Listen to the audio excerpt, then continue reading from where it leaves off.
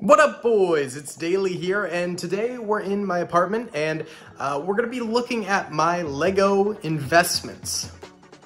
Now, please, don't get me wrong. Lego is not really the greatest investment idea. You know, it's really, this is not advice or anything like that, but, you know, fund your 401k first. Put some money in the S&P 500. You know, even like, I don't know, crypto could be better. But, you know, if you have a little bit of extra money and you care about Lego a lot, that's a big key in this. You know, Lego investing is okay. That's what I strongly believe. It is okay as long as you're into it, you have a passion for Lego investing, and you only have spare money to spend on this. This is what my Lego collection is basically my sealed collection, that is. And I do break these open sometimes when I'm really bored and... Okay, there was an Amber Alert on my phone. That's why that paused really awkwardly. But yes, I do break these open, and that's a mistake sometimes, especially if I'm using these as investments. But they can have really, really good returns, is something you have to understand. So while it is a little bit silly and should not be a main part of your portfolio, every once in a while, investing in a Lego set is okay. And I do not hope that you guys go and scalp products and stuff like that. When I invest in a Lego set, I usually buy one or two at a time in a store and make sure there are plenty left for everyone. And I certainly do not scalp new products. These are long-term investments. So just get that straight. Don't scalp. It's really lame and cringe. So one of my first investments here is the Guardians of the Galaxy Holiday Special Advent Calendar. This was released, what was it, last year's calendar? 2022, okay, yeah.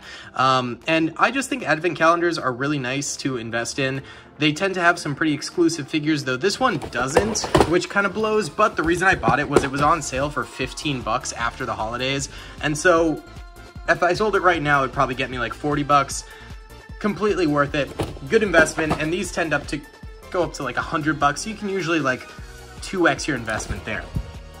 This one right here is actually a brand new investment for me, and that's the Tennu Jedi Temple.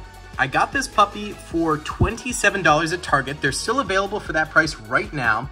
It's a 4+ set, but it's got 3 unique minifigures. That's a big deal. These minifigures probably are never gonna get reprinted again in this form. So that is why I think this is a solid investment, because unique minifigures always sell well. And at $40, it's terrible. That is a terrible price. But at $27, it gets a little bit better. And you'll notice pretty much all of my investments into Lego are purchased when they're at a discount, which is great. And the same is true for this Attack on the Spider Lair. I got this last year.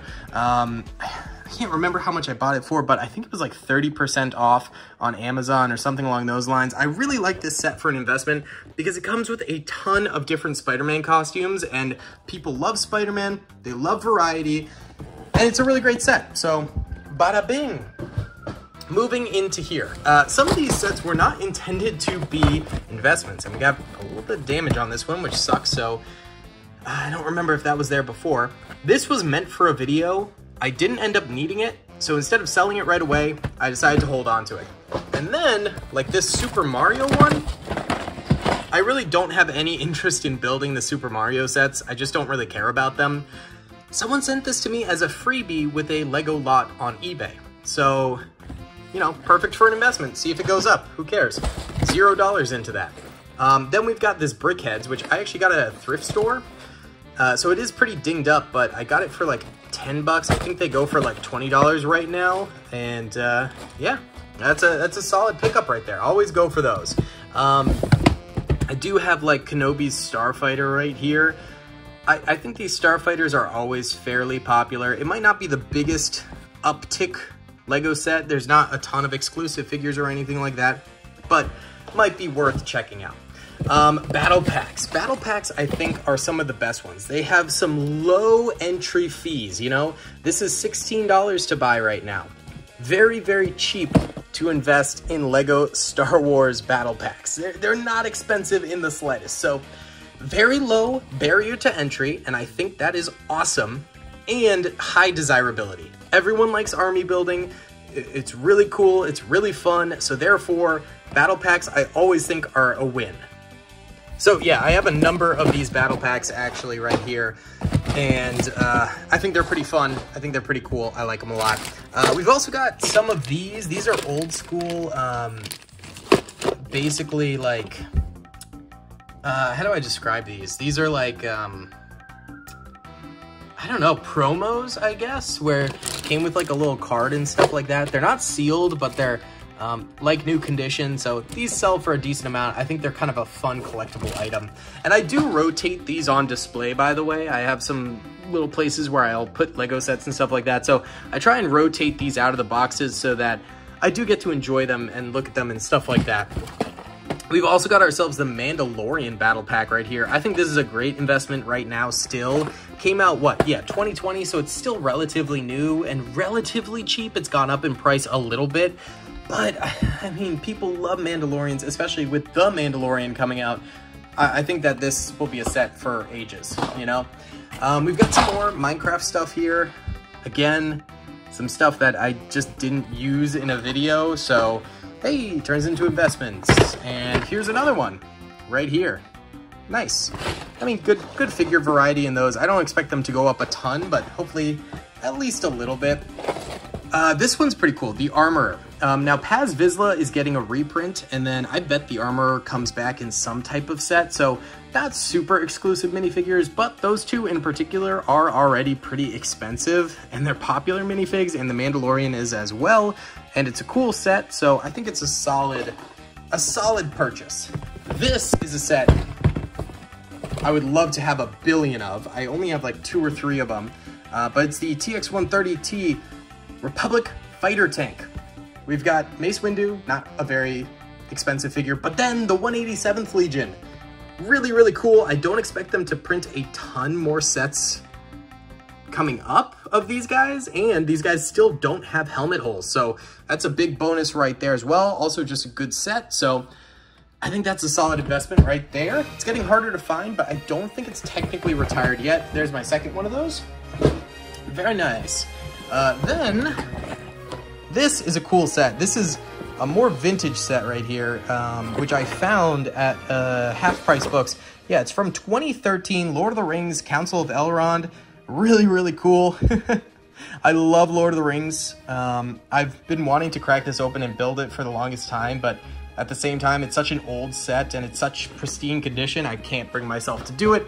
And then finally, for the top box here, last one we've got is Final Duel 2. This is sealed still. This is really, really old. Yeah, from 2002, so what is that? 21 years ago? This thing can drink legally in America. But yeah, vintage sealed is always good if you can find it for cheap. And I use it for videos, and I always think, like, if I use a set for a video, it's even better of an investment. But here, these are my most interesting investments to me. This is more of my vintage stuff, as well as a bit more of my sort of exclusive stuff in here. And I kind of want to do a separate video on this stuff. So we'll save this box for later, but let's go check out some of the other modern set collections I've got. All right, heading into my closet here is where we'll find some more of my Lego set collecting. These are some newer promos, and I think promos are always good investments. This is from this year's winter promo, Black Friday. I think it's called like Majesto's Tower or something like that. It's pretty cool. We've also got the little holiday set right there, which is pretty neat. And then right here, we have the Star Wars holiday set. Pick this one up soon if you can, because it has exclusive minifigures in it that will probably never be reprinted, and it's fairly cheap. Down here, these are non-investment sets. So this is a set I'm gonna build. I'm super excited about this. I love Lion Knight's Castle, and I've wanted to build it since it came out. So I'm really, really excited about this one. Not an investment. These are also not investments. They are complete in box, but they're opened up. They're for videos, and I bring them back for videos every once in a while. Most of these actually used to be sealed, but I, again, wanted to open them up, experience it, and yeah. I also have like 20 Jyn Ersos for a meme video I did a really long time ago, because no one wants that set, so I guess that's an investment, but those are never going to go up in value. I've also got a Lego Friends set and like a barnyard set here. It's for a video I'm working on in a bit, so technically not an investment, but I still have them sealed. Behind here we have more Jin Ursos, more complete in box sets that I've already built, more Jin Urso, yeah. There's too many Jin Urso. We go over here to my laundry and more Jin Urso. I just kind of stacked them there, but yeah. Up top this way, this set was for a Daily Bricks giveaway video, and no one claimed it. So be sure to check the description of those to see if you won.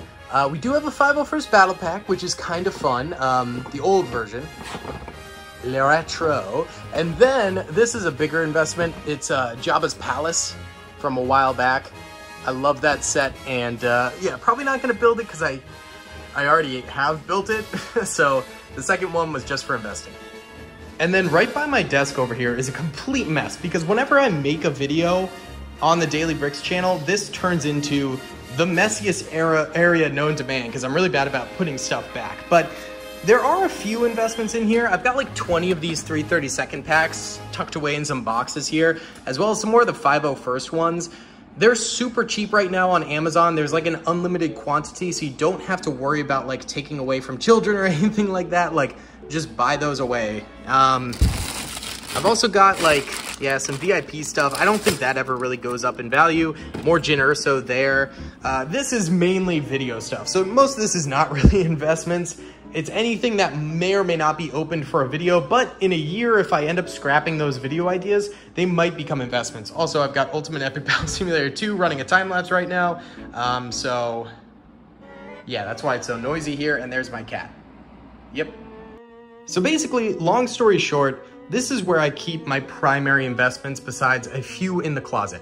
And I try not to ever really open these boxes unless I'm switching out my displays to make them not get damaged, you know, and also to stop me from building them. Because I've built almost all of these sets already. And so I've had the experience, I've had fun. The only reason I'd build them again is because I'm really, really bored. And I'd rather go get a new set that I haven't built yet and keep these tucked away. Again, don't invest in Lego if you don't have the extra money to do it. Make sure your 401k is taken care of. Make sure you've got a little bit in the stock market, or heck, high yield savings accounts right now are like almost at 5%.